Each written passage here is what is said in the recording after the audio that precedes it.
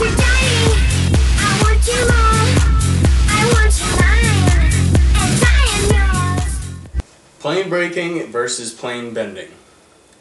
Plane bending is, and you've probably done it yourself or seen it plenty of times, newer spinners will go from a wheel plane weave and they'll easily bend into a corkscrew, into your horizontal plane and then back. This is plane bending. There's no clean break, it's just kind of manipulating the poi to being in a different plane. So that's plane bending. Plane breaking is a clean break. It can easily be defined into lines, segments, or quadrants, whatever you want to call it. It's a clean break of that plane.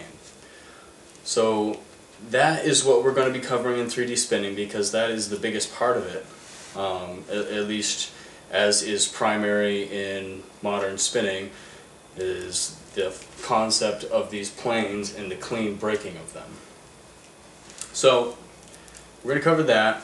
We're first of all going to cover an anti-spin because, at least in my opinion, anti-spin's the easiest.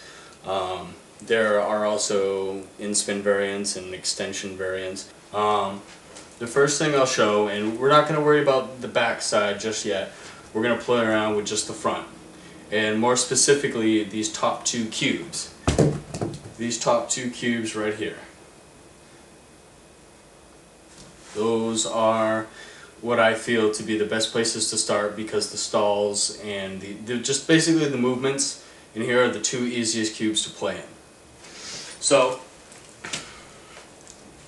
the first few stalls that I'm going to show you are simply this one. It's almost just like a pendulum, but you're going to bring it a little bit higher into an up stall.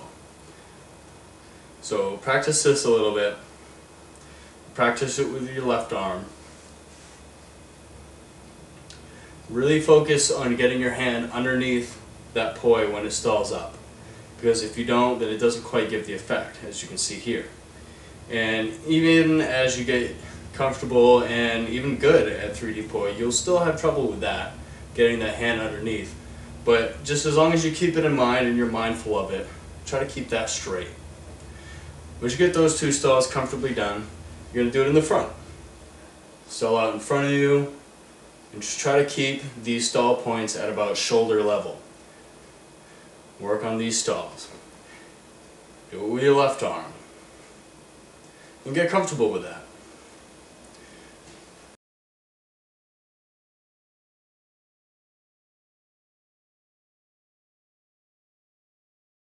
Once you're comfortable with both of these hands doing all of these stalls, what I want you to do is work on it with two hands. Go like this with both hands, and then in the front with both hands. And I'm not separating these particular movements, I'm actually plane breaking at the top. At that top stall point, that's going to be our plane breaking point for transitioning between these three stalls. So work on that. And it's just a matter of you stall and then you move the direction of your hand.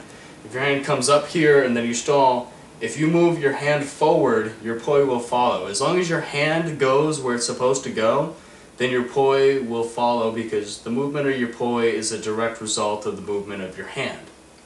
So don't worry so much about what your poi are doing, worry more about what your hands are doing, because that's the important part. As long as your hands are making the right movements, your poi will do the same. Okay? So it's just going up and then forward. Up and then to the side. With both arms.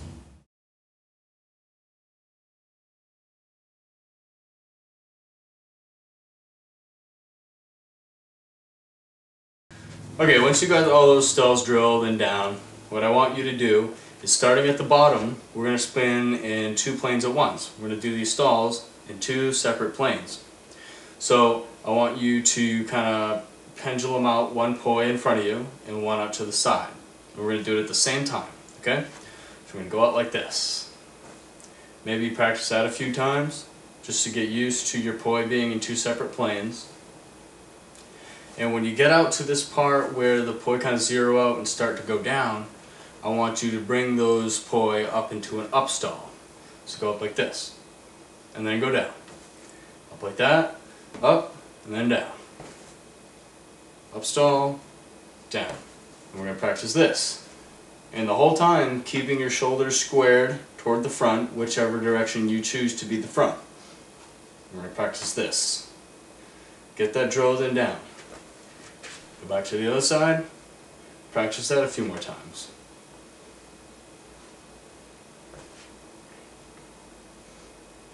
Once you get that and you're comfortable with spinning in these multiple planes, what we're going to do is use that plane breaking point at the top again. We're going to come out, plane break, and then come over here and down. Out, plane break, out, and down. You know, it doesn't have to be super clean. Honestly, this is going to take some time to learn and get good at.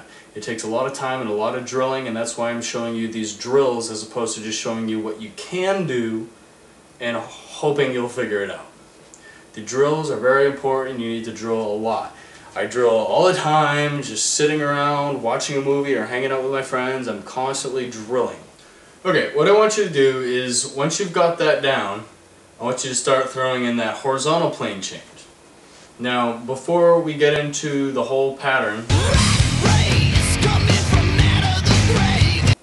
to work on your horizontal anti-spins, a really good way, or what I found to be a good way, is to float out like this to get your poi where it needs to start off at. Okay? For the actual anti-spin, you need to put your arm out and bend it up like this. This will give your poi some room to go through because it's going right by your head and it's going to come in between your arm. If you don't bend your arm up, it's going to just kind of hit you in the shoulder or the bicep, depending on how long your poi is. Just kind of hits it, it will screw up your planes, it'll throw off your whole flow, honestly. So work on bending that arm up and just kind of drilling that. It's almost like a pendulum coming through your arm, kind of like this. You're just redirecting it to the side. And this is very difficult. This is one of the things that took me at least a couple weeks of drilling over and over again. Like I was talking about, doing it while watching TV, watching movies, YouTube videos, hanging out with your friends. Just whenever you have time, just pick one of these up and practice it. And do it with both hands. This horizontal plane is a very key part of 3D spinning because it really breaks apart your planes. It really makes it obvious that you're spinning in 3D. These two planes, sure, are cool on their own, but what really breaks it apart is doing this horizontal portion of it. That's really how you define what you're doing and how much skill it takes. Because honestly, not a lot of people are spinning in 3D right now. It's sort of a new thing. It's been around for a while, but it's catching on in some places, it's catching on in other places, but there's not a lot of people doing it right now. As far as I know, I haven't seen a lot of it. So this horizontal plane stuff is very important and very key. You don't have to have it perfect just yet. It's going to take some time. So you can be drilling this horizontal plane, and then other times when you're actually spinning and you're practicing and learning, you can throw it in with this drill. You're going to throw it in with this drill right here, one of the first ones that I showed you, and you're going to throw it in like that.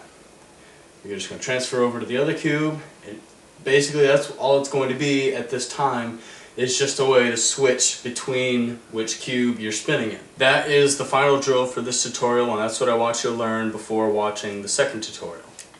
Thanks for watching, and watch the second one whenever you're ready. Okay, thanks.